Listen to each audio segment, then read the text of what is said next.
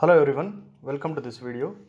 In this video, let us discuss the third semester subject Analog and Digital Electronics. Let us see the syllabus of Analog and Digital Electronics subject, that is 21 CS 33. In this subject, you can see here teaching hours per week. It is given as 3:0:2:0. It means this subject will be consisting of theory part and as well as the practical part.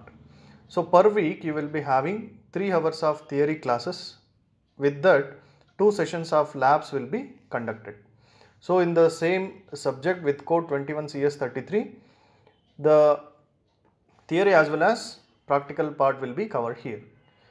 You can see here 40 theory classes hours plus 20 practical hours will be conducted, but CIE and SCE marks will be for 50-50 and total marks is 100, and SCE exam will be for 3 hours.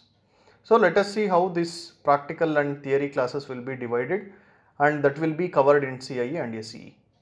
These are the course learning objectives. Means in this subject you are going to learn about photoelectronic devices, 555 timer IC and regulator IC, MU-A741, that is operational amplifier IC, and other techniques related to design of combinational circuits. So simplification of combinational circuits are going to be learned in this subject using K-map and Quine-Maklowski method, and illustrate combinational and sequential digital circuits, and then demonstrate the use of flip-flops and apply for resistors, and design and test counters, analog to digital, digital to analog conversion techniques. So this is what the main agenda of this subject. So let us get into the module wise syllabus and see what is there.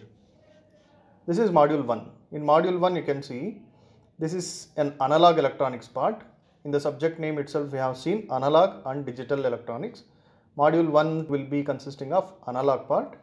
Here the first concept is BJT biasing, means it is with respect to transistor biasing, NPN and PNP transistors connection, and how biasing will be done will be covered in the first topic. Then operational amplifier application circuits. In the first semester or second semester you have seen op-amp circuits like inverting, non-inverting amplifiers. So the next version of those op-amp circuits is discussed here. A peak detector, Smith trigger, voltage to current, current to voltage converter, like that. This is what the first module is about, transistors and op-amp. Here also clearly they have given which textbook and the part need to be considered to cover these portions. We need to refer textbook 1 and chapter 4, 7 and 8 and 9 for this particular module.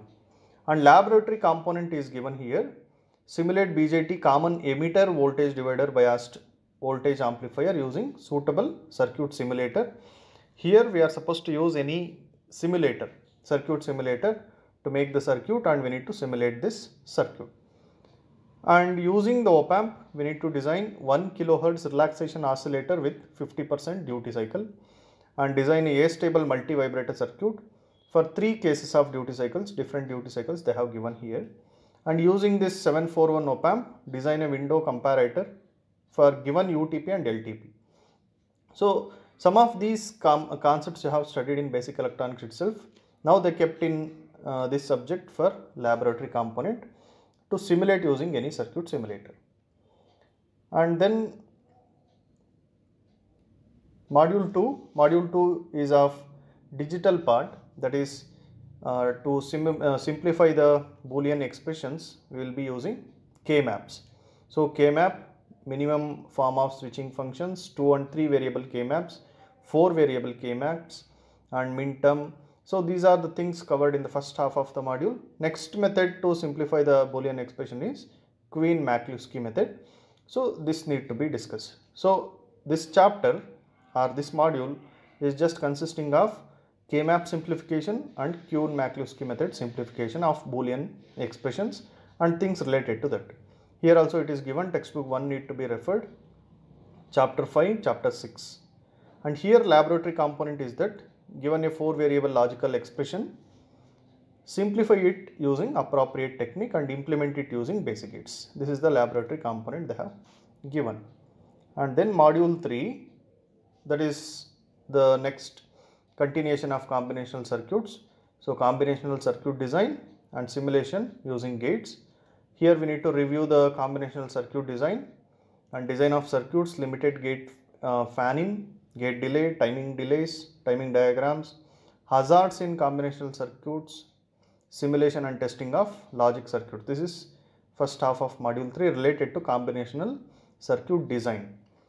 And coming to the next half, multiplexer, decoder and programmable logic devices is the second half of the module.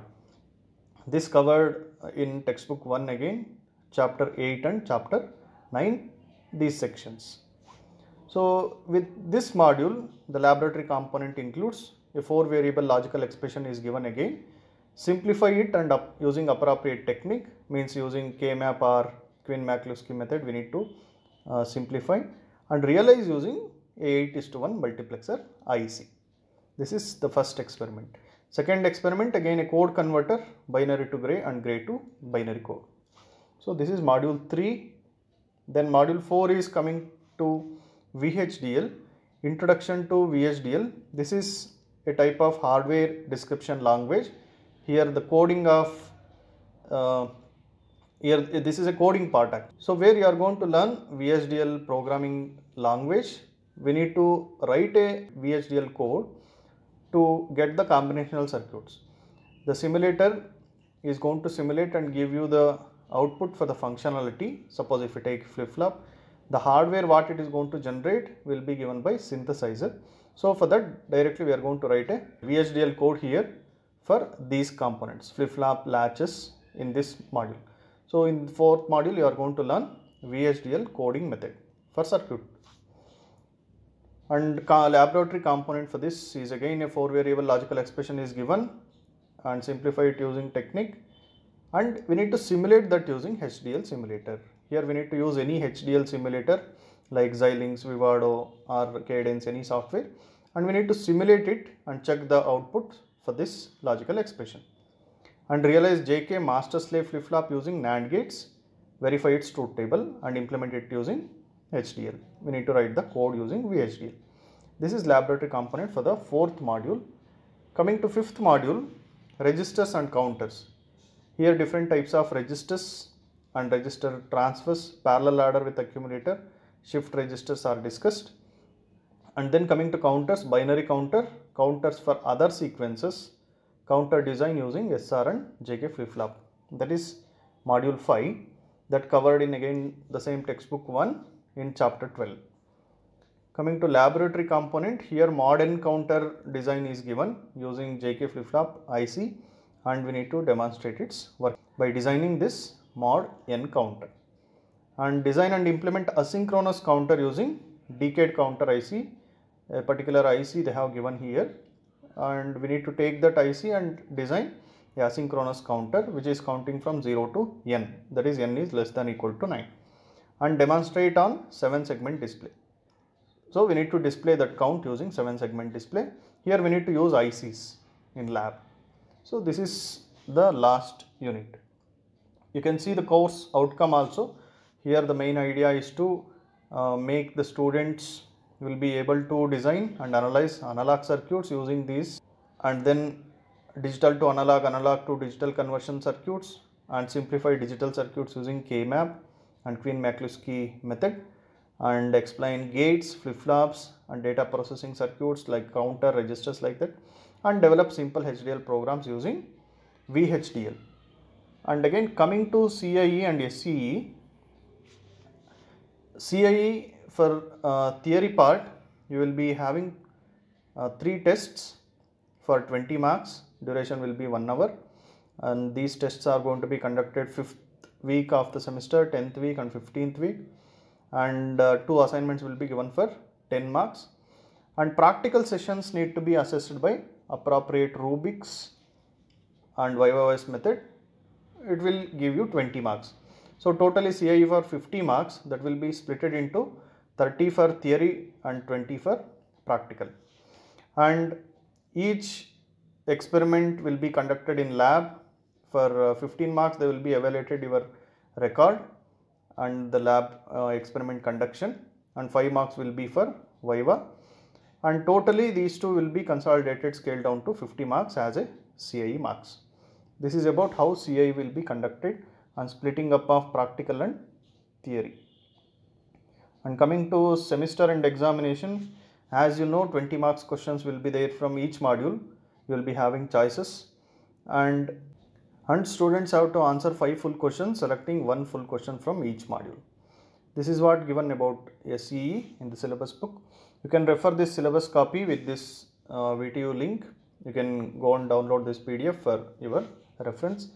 They have given the textbooks, that is Charles H. Roth, Analog and Digital Electronics, for this syllabus content, that is textbook, and also they have given 4 reference books, and also video links and video lectures have given as NPTEL courses, 2 NPTEL courses you can take, and you can get certified from those courses also.